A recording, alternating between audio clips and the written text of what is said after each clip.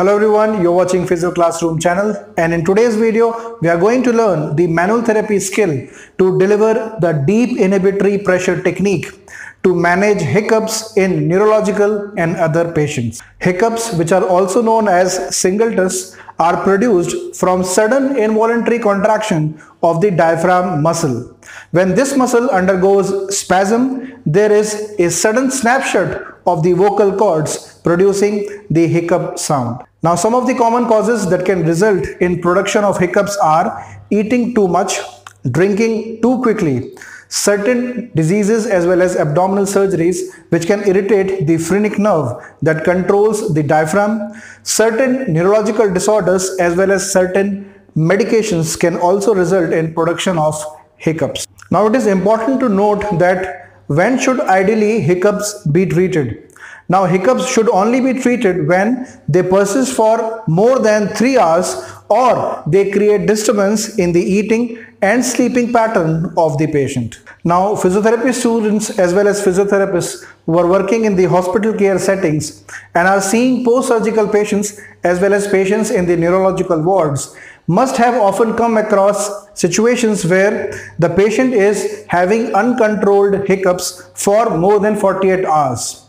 For such patients, actually there is multiple spastic contractions of the diaphragm and the intercostal muscles, which have actually resulted in a continuous hiccup reflex production.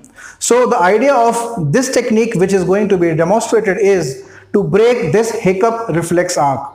Now, the hiccup reflex arc is mediated by the afferent center and the efferent fibers. The afferent being the phrenic nerve, the vagus nerve and the sympathetic fibers, which takes the somatic and the visceral inputs. The center is the midbrain and the efferent forms by the motor fibers of the phrenic nerve. So let's get started with the practical demonstration of deep inhibitory pressure technique to manage hiccups in such patients. So to deliver the deep pressure inhibitory technique to manage hiccups, the therapist can make the patient either lie down in supine lying position, or the patient can also be made to assume the sitting position. So for this technique, the therapist is going to access the phrenic nerve right in the triangle which is formed by the sternal and the clavicular head of the sternocleidomastoid muscle. So as we all know that the phrenic nerve derives its origin from the C4 nerve root and partly from the C5 and C3 nerve roots. It then descends down deep to the omohyoid muscle, which is one of the muscle of the infrahyoid muscle group, and then it runs superficial to the anterior scaleni, and then finally it runs downward and reaches the diaphragm. So to perform the deep pressure inhibitory technique, just rotate the head and neck of the patient to the opposite side. So let's say for example we are going to manipulate the left sided phrenic nerve, so we are going to rotate the head and neck of the patient to the right side.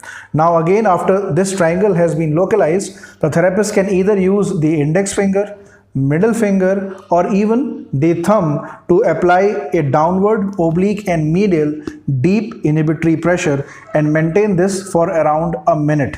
Now remember that this deep inhibitory pressure can be slightly painful or produce mild discomfort to the patient. Maintain this pressure until the hiccup reflex cycle breaks and then the pressure will be released. Now in case this deep inhibitory pressure technique does not work on the left side, then the therapist can also decide to work on the right sided phrenic nerve also. So I sincerely hope that the manual therapy skill to manage hiccups in neurological and other patients is going to be helpful for you all. Do try this on your patients and give us your valuable feedback. See you all in our another video with a new physiotherapy technique. Till then, keep learning, keep sharing and stay connected.